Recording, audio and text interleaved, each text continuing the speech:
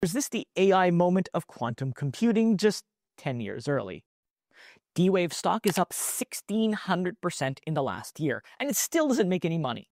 But they are about to report their second quarter earnings, while they're calling it a strong buy with as much as 83% upside. My name is Orford. I've been trading since 1999, and I'm not a financial advisor. That's a good thing, because I'm not here to sell you a bond or balance your retirement pie chart. I'm here to separate hype from real conviction. And DWave, well, they just raised $400 million in 2 weeks. It has a quantum computer with 4,400 qubits ready right now. But the company is still bleeding cash, $43 million last quarter alone, and trades at 600 times sales. What's driving all this? Hype? Or is this the AI moment of quantum computing just 10 years early? In this video, I'm going to tell you what I'm watching and what needs to happen before I call this stock a strong buy.